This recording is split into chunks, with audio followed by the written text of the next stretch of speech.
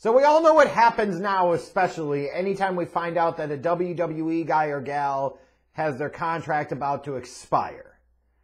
You start to get that speculation of, is he going to resign or is she going to resign with WWE? Why would they want to resign with WWE? Are they destined to go to AEW? Are they going to split time perhaps between AEW, other independents, and perhaps go to Japan? Like, you start to get those rumors and those buzzwords and buzzes going around. And I will say, at least, if nothing else, it is cool to have that. And here's why. Because it means that for the talent, there's at least a little bit of leverage.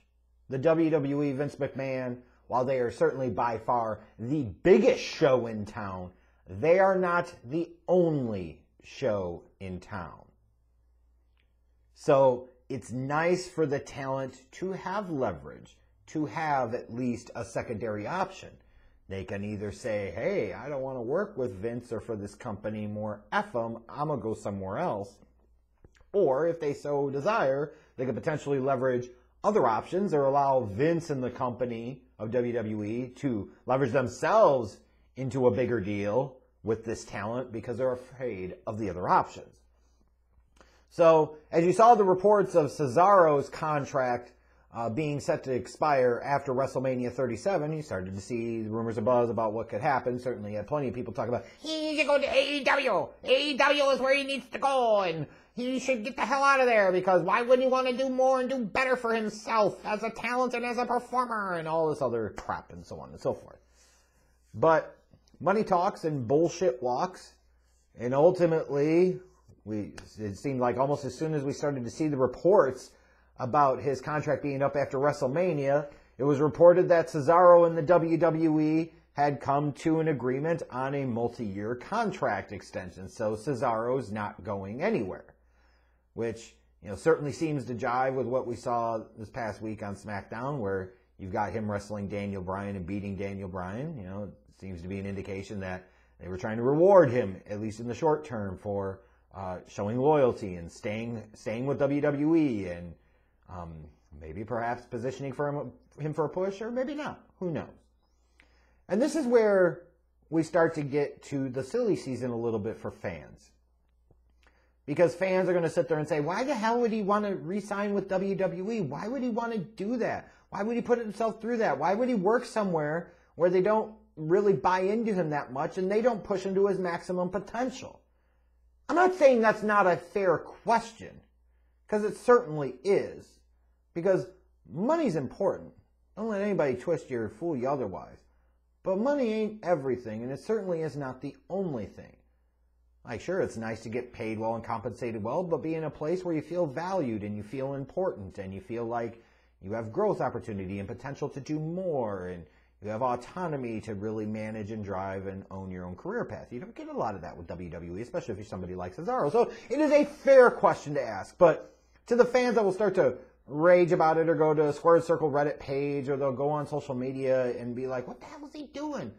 Well, I think this is where we start to get a little disconnected from reality when it comes to the wrestling bubble. And needing perhaps to better understand why somebody like a Claudio Castagnoli, Cesaro, would decide that he wants to stay with WWE, even though a lot of us agree, and myself somewhat included, that the company has underutilized him over the years, and they've kind of pigeonholed him into a spot, and they haven't pushed him as much as they possibly could. And frankly, when you look at some of the guys in the past several years that have been champion, what the hell is so different or worse about a Cesaro where he couldn't be in that top spot? Again, fair questions to ask. I think you got to look at this a couple of fold, though. Number one, Claudio's already 40 years old. He's been in the business for years. He knows his clock is winding down. He might be in fantastic shape, and he certainly is. And he might be able to go for several more years, and perhaps he finally can. But he might have been looking at this too, you got to understand, as this might be my last major big payday. This might be my last really big deal. And at his age of 40, that starts to carry a lot more weight and burden, because you're starting to prepare for life after being a full-time wrestler. Like, even he keeps himself in phenomenal shape, like at some point in time, either his body's going to break down, or mentally, like spiritually, emotionally, he's just going to want to divest himself from professional wrestling. So the clock is ticking for him. So if he can get a sure thing and he can set himself up well and get the most out of one last big contract for the WWE, who are we to judge him for that? Especially when you look at a situation where, even though it seems like potentially we could be on the back end of the whole pandemic, we don't know. And who knows? COVID could go away and something else similar or even worse could potentially strike. Who knows? So the point I'm getting at is there is a lot of uncertainty. And when there's a lot of uncertainty, at times, folks, especially those that are not incredibly aggressive by nature, those that are relatively adverse to significant risks, are going to tend to play it closer to the vest and play it safe. And when I look at what Claudio did here, Ceasro, by signing this deal, he played it safe. To me, he went for the sure thing. And let's be clear here. Even for those of you that want to always use he should go to AEW and do this shit, a lot of other people went to AEW too. That doesn't mean that they're going to be featured well or featured consistently. And frankly, if we're being realistic, what guarantees do you have that he would be featured any better or any differently in AEW than he is in WWE? You don't. You might want to pretend or believe because you're so bought into the AEW bullshit. But let's be real here. They've already got a roster glut problem. They've got too many people that they have too few spots for, and that leads to them featuring them in ways that nobody stands out, nobody gets consistent run, consistent pushes, all of that. So now adding a Ceasro into the mix, do you really want to do that? You also got to look at this too, from a standpoint of if a Ceasro is potentially interested in things outside of wrestling. Do you go to an AEW or you stay with a company that has more twice the viewership that has a larger international market share for sure, and also is getting ready to go on to the Peacock network in another month plus, where the access, the number of eyeballs that could potentially view him are exponentially larger than anything AEW as a company and AEW Dynamite specifically as a show, or even AEW as a entity, TNT as a network. They're not going to be able to offer him that. They're just not. So what's that? And you also got to come to the realization, and this is where I think sometimes it's incredibly important for some of you to understand that just because you want somebody to be a top guy, just because you want somebody to be a world champion, doesn't mean that they always want to be. Not everybody wants the pressure of the top spot. Not everybody embraces that challenge. Not everybody is motivated by that. And you could look at it and say, well, why the hell would you pursue this as a passion, a dream, a career, and not want to be the best at it you possibly can be? I get you. I'm with you. If you're going to do something, it's damn sure worth doing the best that you possibly can. That might not be the best, but you should at least control what you can control, which is being the best that you absolutely positively can, and you let the chips fall where they may. But not everybody is motivated by that.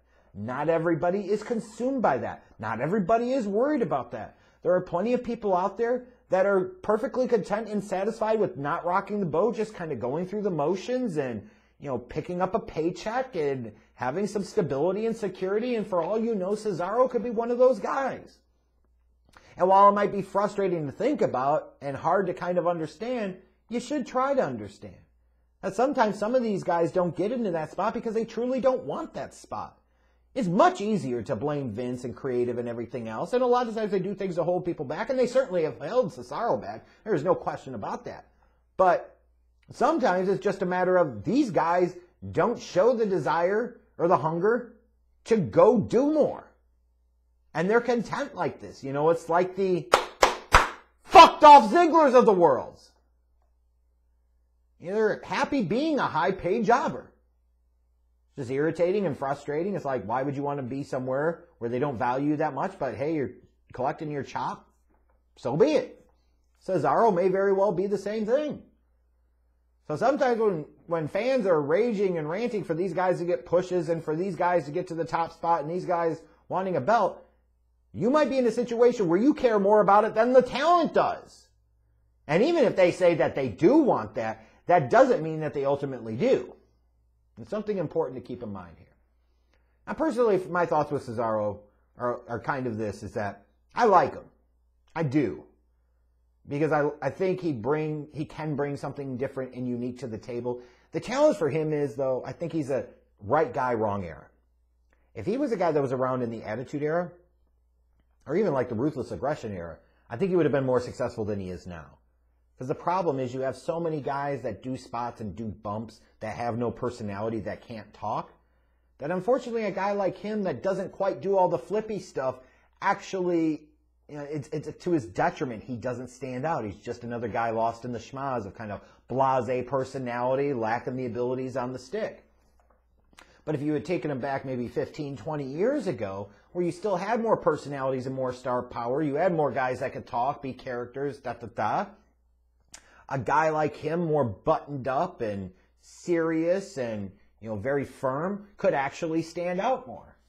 Now, as I've said before, I look at a guy like Ceasro, I don't see what's so different than so many other guys that have gotten to be the champion, like why he can't be but these other guys can be. I think it's ridiculous. But again, he might not be motivated by that. He might not care.